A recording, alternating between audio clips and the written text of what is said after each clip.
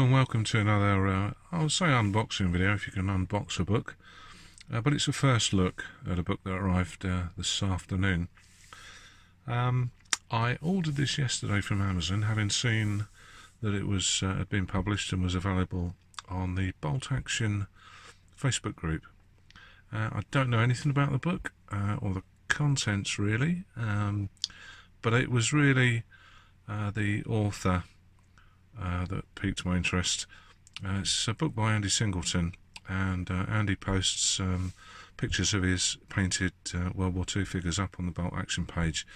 He has been doing for some time, so I always like to see his work. It's of a good high quality. And when I saw him post yesterday that this book was available, I went straight onto Amazon and ordered a copy. By the time I ordered it, there were only five copies left. So I don't know if Amazon are getting more, because I'm sure by now they'll have sold out of that batch. But anyway, this really is a first look, as I haven't even opened the package. So let's have a look at the book. So this is it: Painting Wargames Figures World War II in the Desert by Andy Singleton. Published by Pen and Sword. Now I can't quite remember how much it cost. It was about £11, I think. So this is it. A little bit about Andy on the back. A professional commission painter for some years.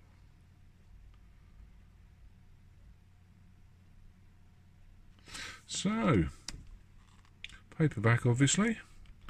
157 pages.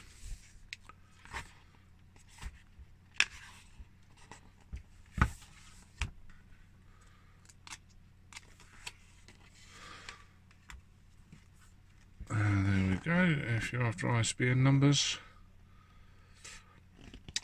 contents.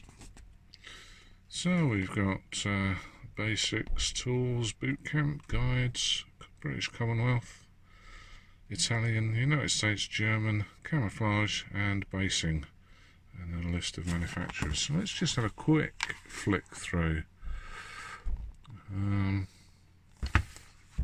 Let's see what we've got. So that's hopefully a bit better angle.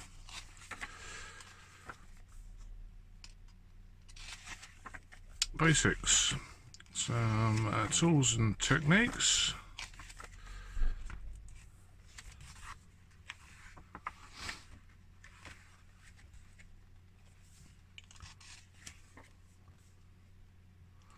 Applying washes.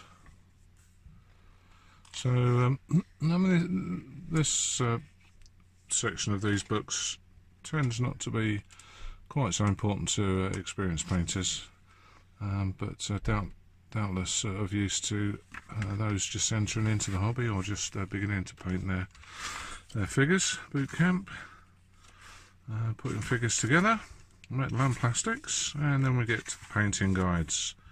British Commonwealth.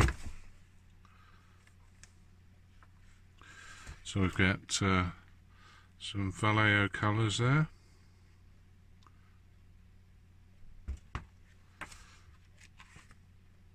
Lots of photographs.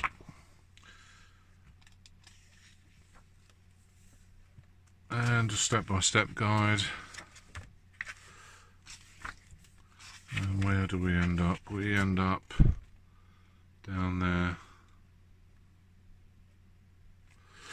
Then we've got painting the Italian army. Similar step-by-step guides.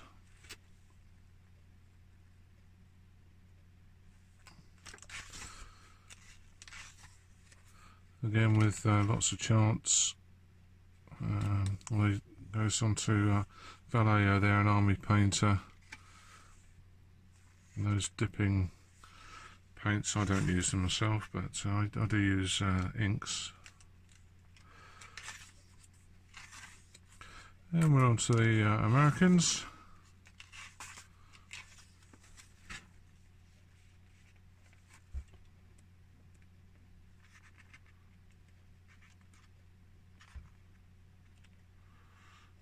and then German Africa Corps. A little bit at the end about well, we've got camouflage, so my SS camo paint set might come in useful.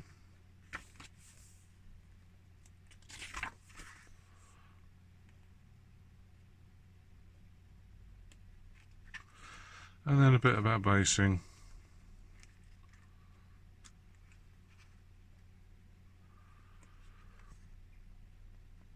So that's all. We end up with a guide to different figure providers and manufacturers. So that's my very quick look at Andy Singleton's World War II in the Desert painting figures. Obviously not a review as such, just an opening look. So I'm just off on holiday on Saturday. I'll take that with me and have a good read. Thanks very much for watching.